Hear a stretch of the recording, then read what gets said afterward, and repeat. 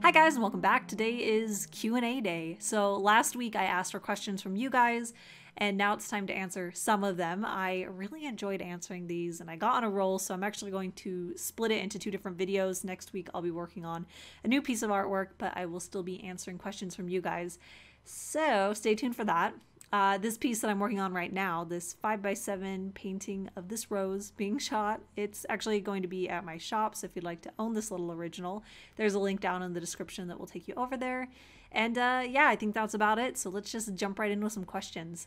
So I have a couple from Becky, and the first one is, what is your Myers-Briggs personality type and do you think it fits you? And I took this just for you, Becky. I actually did not know, but it was fun to take the quiz.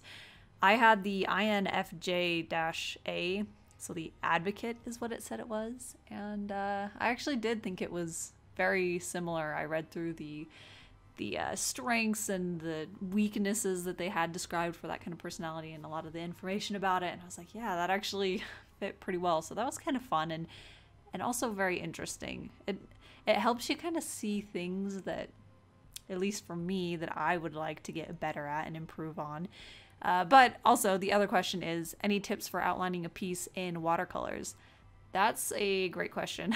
I learned recently that having, and this is obvious it seems, but having a very sharp, fine, nice brush for your line work is going to go a long way. I was using liner brushes that I already had, so they were a bit older and they weren't nearly as nice as the one that I've been using now. And once I switched over to, I get a lot of my brushes from Trekell. They are by far one of my favorite brush makers. That's not a secret, but I got one of their liner brushes in the 0 size, and because it's so sharp and new, that's another thing, is that you can use these up and then they start getting frayed and then I'll use them for other purposes. But anyways, it's very sharp, it's very clean, and I'm getting much better line quality in my work now that I've switched to a better brush. So that, also mixing the pigment stronger than you might think you'll need, because you want it to be a line that covers up certain things behind it. You want there to be as much pigment there as possible so that it is a little bit closer to an opaque mixture rather than a more transparent one like watercolors want to be. And the last one is, would you ever consider doing a Patreon tier where you give a small original each month to someone? I would love to do that, actually. I've definitely considered it. I don't think it'll be anytime soon, just because I want to get a little bit of traction on that project that I've talked about over on Patreon that I'm working on, and I really want to get some of that stuff done and under my belt. But I do think that it's something that will potentially be in the future. And Leah asks, who are some of the artists that you consider a big influence on your work? First off, Muka, of course. I adore how he rendered hair and clothing and just the flow of curves and those really beautiful decorative elements that happen in his work. That's where I got a lot of inspiration and a lot of knowledge on how I wanted to approach that kind of rendering in my own work, from hair to clothing to details like that. So that was a huge point for me when I really started studying how he worked. But I also absolutely love Ja Cooper's work. The way that she renders the human form is just so amazing to me, and I love the internal lines and shapes that she puts into that. And also Wiley Beckert, she has such an incredible understanding of the different planes of the human form, and it's just really incredible, sumptuous work. I love it, and I would love to be able to figure out how to understand form like she does, like she understands it. So those are just a few of the artists that I love, that I've also been trying to glean information from by studying their work. She also asks, how are you holding up in the current times with quarantine and everything? Luckily, pretty normally. So I work from home. My husband Lee, he also works from home, and we are pretty much homebodies. We never really leave the house, so not a lot has actually changed with the quarantine for us personally. So that's really something that I've been grateful for, that I've been able to just continue sticking to the schedules that I already have and just keep on working. And Joanne asks, are there any books or films that have inspired your work or a single piece? There are so many little elements that I like to pick out of things that I'm currently watching or finding really inspiring and putting it into my work. Of course, there's a lot of things in Studio Ghibli films that I love. Howl's Moving Castle in particular is one of my all-time favorites, so I love the type of details that's in that piece. So there's just a lot of little things that I can never remember after I'm done with it, but really did spark that. But one that really did have a lot of strong ties with a book is my Twisted Fate piece, which when I did that, I talked about this a lot, but it was inspired pretty heavily by the story and the atmosphere and my interpretation of the book Katura and Lord Death, which is one of my all-time favorite books. I love it. I finally got my own copy of that book like 2 weeks ago, so I need to read it myself again. But yeah, that one is a piece that's near and dear to my heart because it's so tied to the book that I love so much. And Joanne also asks, would you ever publish an art book of Danica Sills outside of Inktober ones? Absolutely, I would love to. I love making books. That process is so enchanting for me. I love being able to hold it and create something tangible like that. And I would love to be able to do some that actually have color in it. So for sure that's going to happen at some point in my career. Hopefully not too long from now. I don't have any specific plans, but it is certainly a consideration that I have taken. And we've got a bunch of questions from Adam, so I'm going to try to work through as many as I can from him. But we've got first, how's Hazel doing? Hazel's my cat, by the way. She is doing pretty all right. She keeps waking me up very early lately, though. Right now, she's sitting next to me on her little chair and hanging out with me and sleeping, so she's doing all right for a cat, I think. Would you make a book out of your sketches? I do not do enough nice sketches to make a book of it. Maybe way down the road, if my work process changes enough where I actually have nice sketches and enough of them to make a book, I would probably love to do that. But that is a thing for future me to ever consider, but there's not enough material at this point. And would you ever make a video about art pieces that you haven't finished and talk a bit about why you haven't finished them, or pieces you finished but you don't like and why?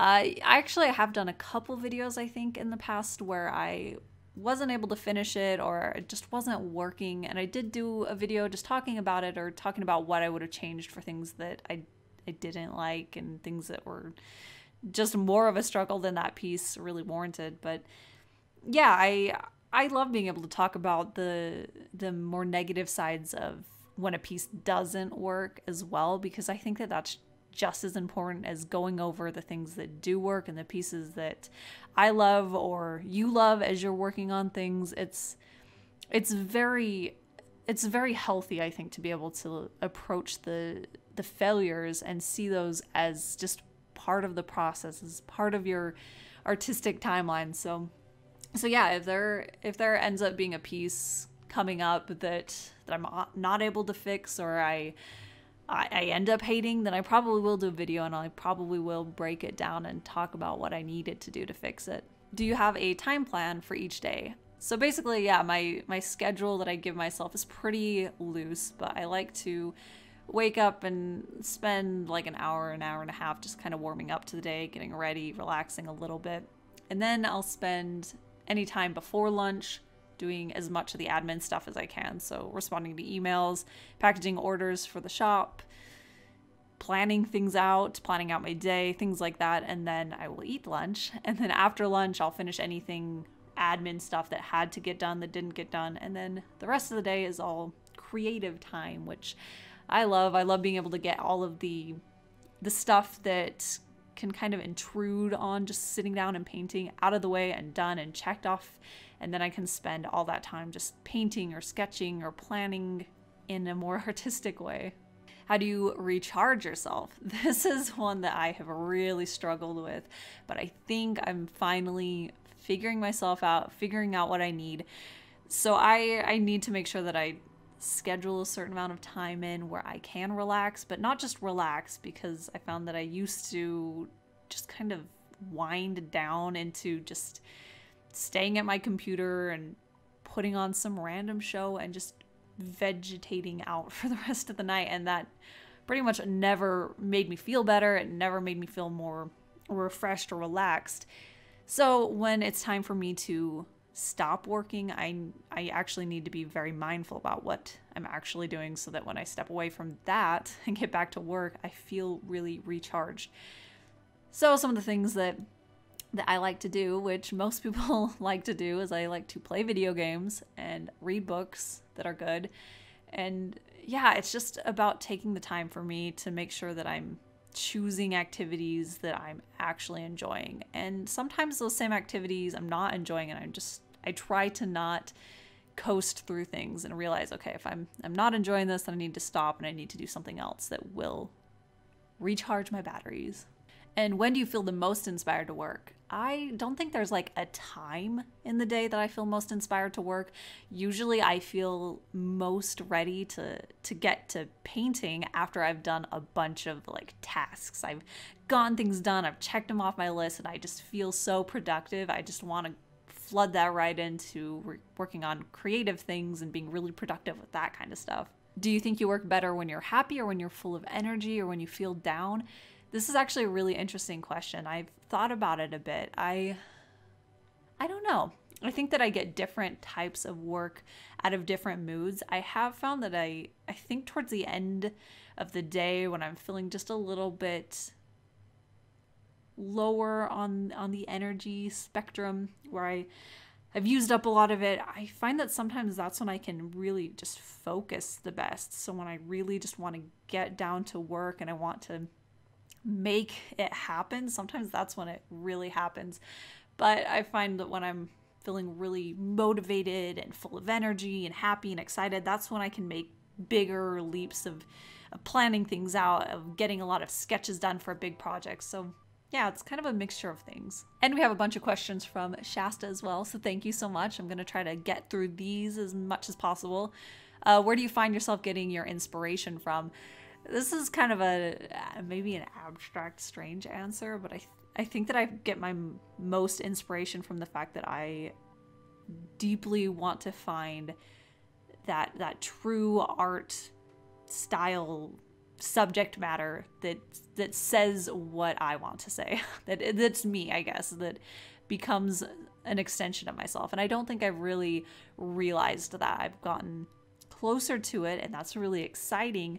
But the inspiration to keep working and to keep trying to figure that out comes from the fact that I want to be able to create a body of work that just feels like me and like I'm saying what I want to say. So yeah, from I guess from that, where I haven't quite figured it out, and that's exciting when I can get something that's a little bit closer to that. Where is my accent from? I never considered myself with an accent, but I grew up in a few different places. My parents are from Idaho and Indiana, so a mixture of those two, I suppose. Do you ever find yourself looking at your art, which is amazing, thank you, and just losing the inspiration to finish? Luckily, no, but I think the only reason that I don't run into that is because I tend to work at a very quick turnover time. So I sketch it out, I paint it, and I finish it basically in like 2 to 3 days. So there's not really a lot of time for me to step away from it and to have those feelings of urgency to finish it fade away. So I think that if I were to step away from pieces, it would be harder to get back into it and to still want to finish it. But yeah, I think that helps a lot, just being able to go and get it done and then have a finished piece. How do you motivate yourself past artist block? The one thing that seems to always help me is I just sit down and I do studies. I just practice, I do figure drawing, I draw the face, I try to figure out light and shadow, and doing that homework type stuff, it makes me feel productive. I feel like I'm learning, and then eventually I tend to get out of that rut that I'm in, and I feel like I want to get back into doing things that are more imaginative. Do you have a day job besides being an artist? Nope, this is my full-time job, which is pretty cool. That was my dream job as a kid, so I feel really very lucky and very grateful to be in that position. If you could visit any country, where would it be and why? Ooh, that's a great question. I don't think I have a single answer. I have always wanted to travel. I love thinking about it. Hopefully that'll happen for me someday in the future. Of course, Japan is up there on the list. I would love to visit that country. But yeah, I always wanted to go to Italy. Actually, I would adore going to Italy and being able to go to the museums and see all the beautiful artwork there and see all the ancient buildings. I love places that have really ancient architecture. That's something that I think would be really cool to see. So basically everywhere, anywhere that I could go. And what is your favorite project or piece that you've ever made? My favorite project is probably my first Inktober book, just because that was such a monumental thing. It was so much work and I was so proud of it. I still am, and it did open me up to being able to work on larger things like that. And my favorite piece, there's definitely a few, but the one that I think will always be really near and dear to my heart is my Skull King piece. I love that one. I feel like when I did make it, it just really transcended everything else that I was making at the time, and I still feel like I look at it and I love it. So that's always going to be one of my all-time favorite pieces.